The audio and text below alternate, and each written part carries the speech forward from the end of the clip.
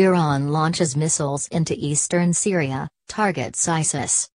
Iran's military announced on Sunday that it launched several missiles into Syria, targeting Islamic State fighters in retaliation for the attacks in Tehran on June 7.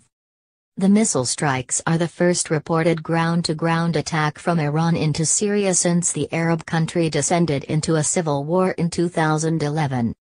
In this operation, several ground-to-ground mid-range missiles were fired from IRGC bases in Kermanshah province and targeted Takfiri forces in the Deir ez-Zor region in eastern Syria, the Islamic Revolutionary Guard Corps said on its official news website, Sepa News.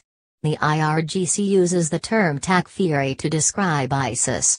Iran was rocked by two deadly attacks on June 7 targeting Iran's parliament building and a shrine dedicated to the republic's revolutionary founder Ayatollah Khamenei.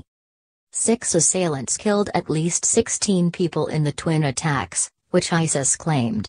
It was the first time that ISIS, a Sunni Muslim group fighting Iranian-backed militias in Syria, has claimed responsibility for an attack in Iran.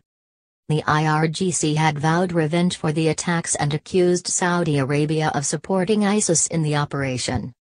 Shiite-majority Iran and Sunni-majority Saudi Arabia have long had a sectarian feud.